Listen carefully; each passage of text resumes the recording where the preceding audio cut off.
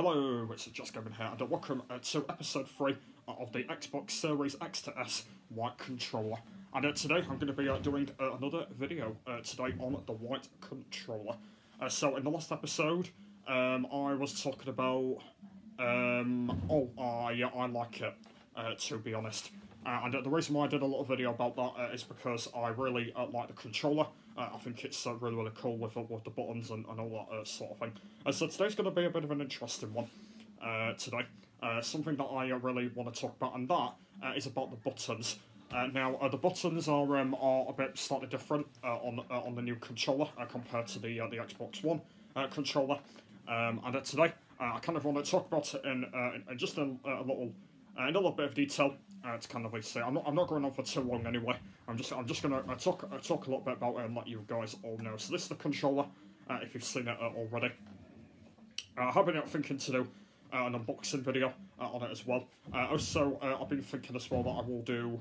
I'm not sure when I'll end up doing this, but I have been thinking to do like a full video of kind of showing you the controller itself anyway in one of these episodes. So I probably will do them as well. But yeah, that might be quite like a little bit more, because I kind of want to talk about a little bit more detail first before I do show you like more of it. So I will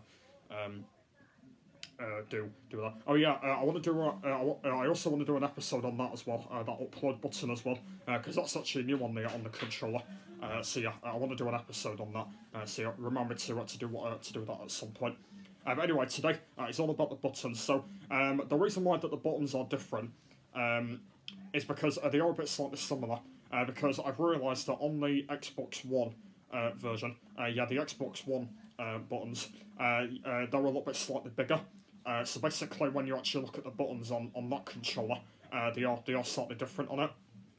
But I've actually realised on this one, they're a little bit more like smaller on this one. They're kind of a little bit more thinner.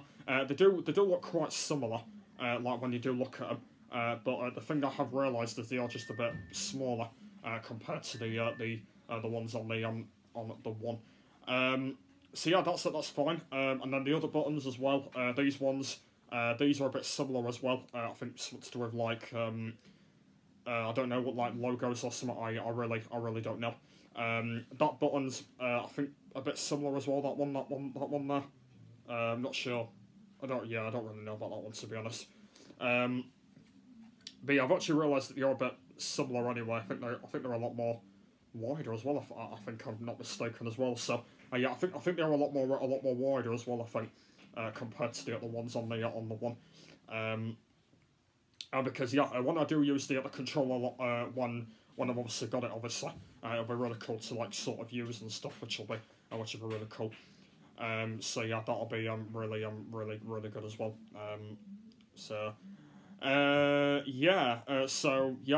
just the same as what they were on the last generation, but they are just a bit similar. Obviously the buttons on these are just a bit slightly different, still the same colours and all that, which is still exactly the same. Still the same background on them. Yeah, they're just mainly quite similar, really. There might be a little bit slightly wider on like colour and stuff, but I think all in all, I think they are alright, I guess. Yeah, there's not really much money on there. Anyway, apart from probably the white difference, or the colours a bit slightly brighter or something like that. But the biggest one, by the way, is basically they have made the other buttons a bit slightly smaller, which I believe has worked out well, to be honest. So I am happy about that. But the thing is as well, like I've only literally noticed that because I actually thought that they would have made the buttons like exactly the same, but I haven't realised that they have made them a little bit slightly smaller compared to the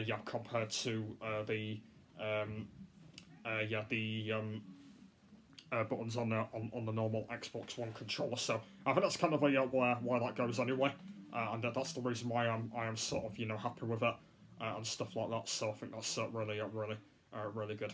So yeah, that's pretty good. Yeah, all in all, that's pretty much it of the buttons. Not really much else to say. I just kind of wanted to talk about them in a little bit of detail today, but obviously a bit slightly smaller. as I'm doing this right now, it is 1 day early, by the way, but I will be going online tomorrow at I think it will be 3. Yeah, it'll be 3. Yeah.